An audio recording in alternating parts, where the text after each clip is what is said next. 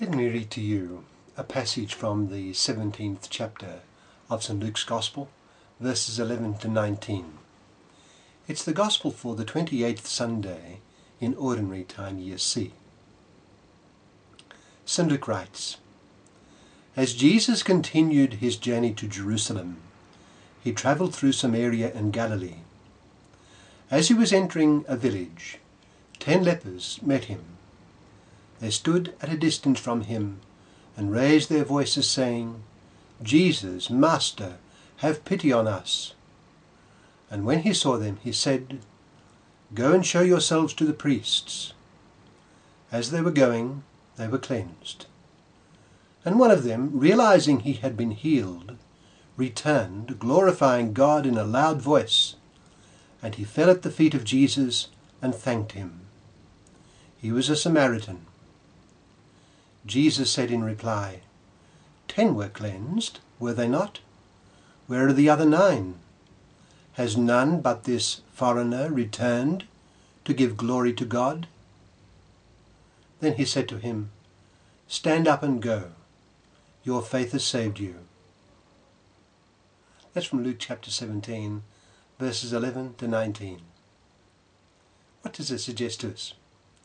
Well, of course, it speaks of thanks and praise. You know, our Lord strongly encourages us to ask and says that if we do, we shall receive.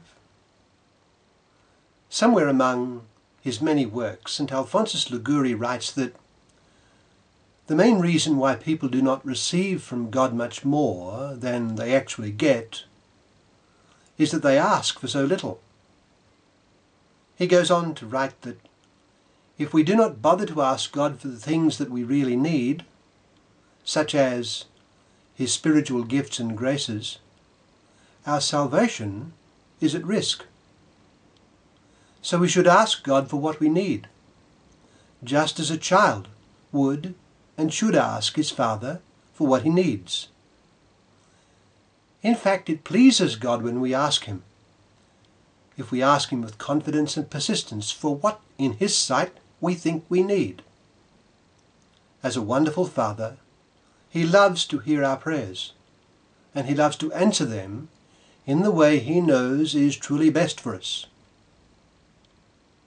Consider the passage I read just a minute ago, in which our Lord cures the lepers from Luke chapter 17, verses 11 to 19. The lepers stood a long way off, asking our Lord to have pity on them. It was a prayer of petition to Jesus, heartfelt and full of faith, knowing he could answer their plea. And forthwith, Jesus granted their request, and their healing soon followed.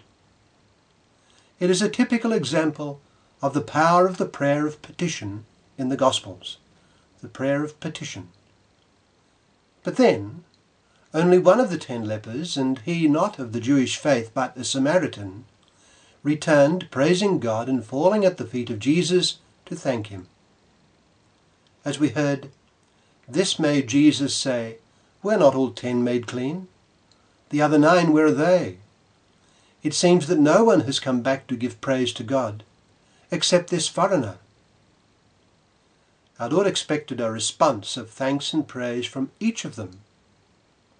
Now this shows that the prayer of thanks for blessings received is pleasing to him, together with praise for all that he is, so good, so loving, so holy.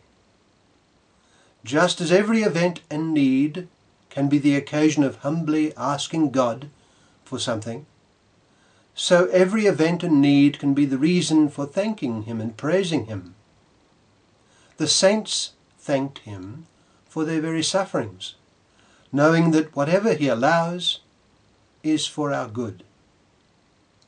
St. Paul tells us to, and I quote, to give thanks in all circumstances, for this is the will of God in Christ Jesus for you. We are to give thanks in all circumstances. He says it again elsewhere, continue steadfastly in prayer, being watchful in it with thanksgiving. Now all the masters of the spiritual life lay it down that humility is the foundation thereof.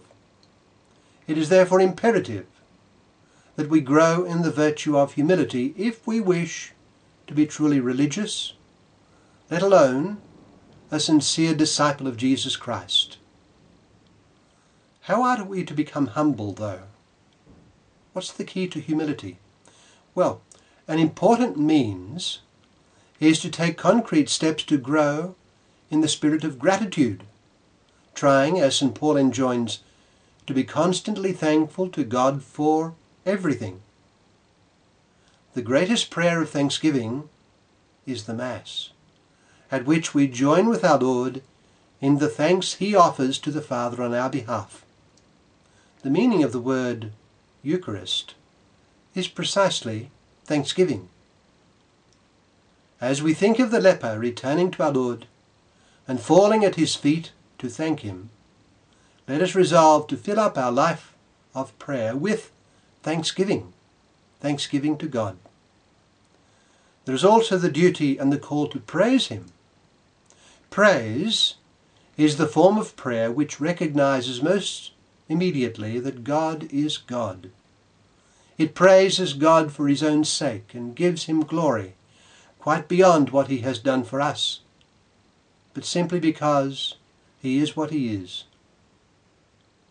He is God, and for this we praise him and give him glory.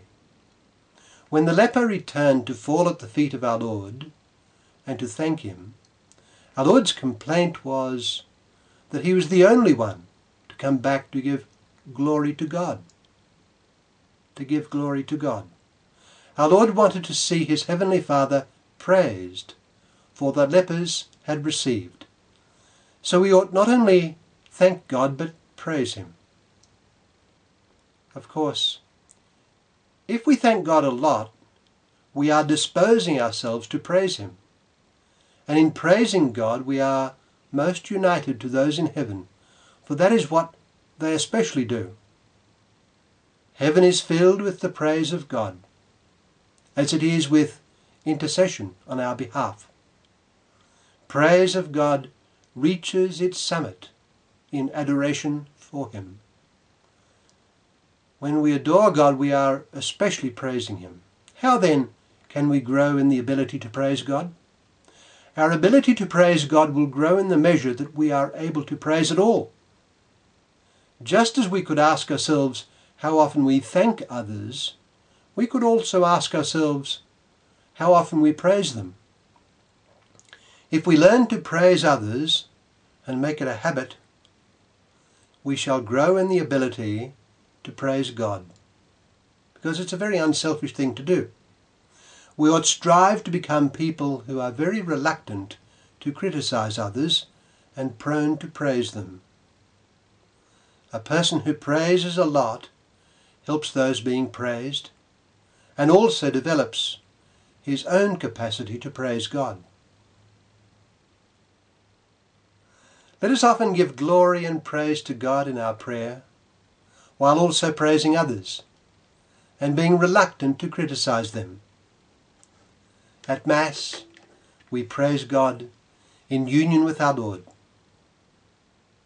Let us resolve not only to ask God for all we need, we must do this daily, but also resolve to fill our prayer and our entire life with praise and thanks. Glory be to the Father, and to the Son, and to the Holy Spirit. Glory to them, as it was in the beginning, is now, and ever shall be,